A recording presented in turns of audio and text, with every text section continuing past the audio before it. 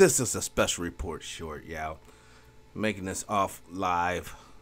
But this is the war on the people.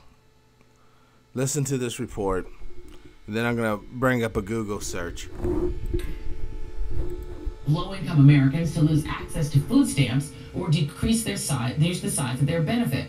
And just who does that policy change affect the most? This will not surprise you, given this administration. According to the U.S. Department of Agriculture, a disproportionate number of non-white people will go hungry thanks to the Trump administration, proving that just because you can travel overseas for a photo op in a war zone doesn't mean you can't simultaneously wage a war against people of color back home. And joining me now is Julian Castro, the former Secretary of Housing and Urban Development under President Obama and a current candidate for president. Just want to stop this for commentary purposes. This is for educational purposes. Some very venomous words at the end. She was just letting it all hang out. War on people of color. And the numbers will actually back up that statement. Food prices are going to go through the roof. As fewer people have access to food stamps, that means vendors going to have to offset that basically subsidies that was coming through the door in that farm. And it's going to pass on those costs to you, the working consumer. And if you can't pay your bills, you can't pay your home, you end up homeless, there's something waiting for you there as well. And Secretary Castro, thank you so much for being here. Great to be with you, Joy. So to look at the numbers on this proposed change to food stamp benefits, Robert Reich helpfully posted a state-by-state count of who would lose the most money or who would lose the most opportunity to eat. 400,000 Texans, 328,000 Floridians, 225,000 in Pennsylvania, 176,000 in Washington State, 165,000 in Michigan, 118 in Wisconsin, 97,000 in Georgia. It goes on and on and on. As somebody who was a mayor of a big city and had to deal sort of one-on-one with the needs of American citizens, what do you make of this rule change to basically make people go hungry? It's stupid, it's cruel, it's exactly the wrong direction. We need to actually be providing more opportunity for people to get the food that they need.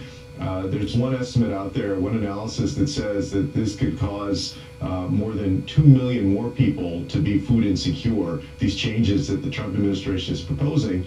We also see out there a growing number of homeless individuals in cities big and in small towns. So this is exactly the wrong direction that our country should be going in. A couple days ago, I released a plan to end hunger in America, to make investments in our SNAP program, in the WIC program, these programs that provide the basic necessities for many people throughout this country of all different backgrounds in rural areas and in urban areas to be able to get the food they need.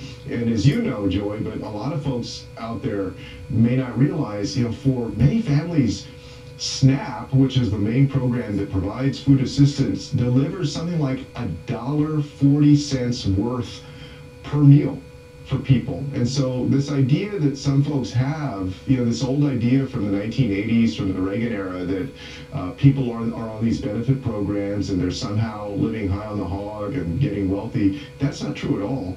There are a lot of people that are barely getting by already with these programs, and we actually need to invest so that less children go hungry, more families have the food that they need, more seniors who are desperate for this food are able to get it.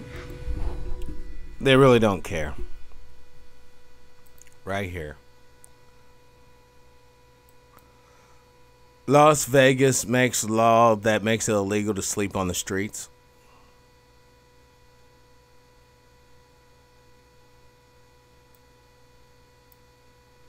November 7, 2019. Las Vegas law makes sleeping on downtown streets illegal. In other words, homeless, your ass falls asleep, your ass goes to jail. You are going to be unwanted, unneeded due to automation, robotics, and then incarcerated. That's the game plan. If you don't believe me, research the shit yourself. The war continues. Peace and power. I'm out.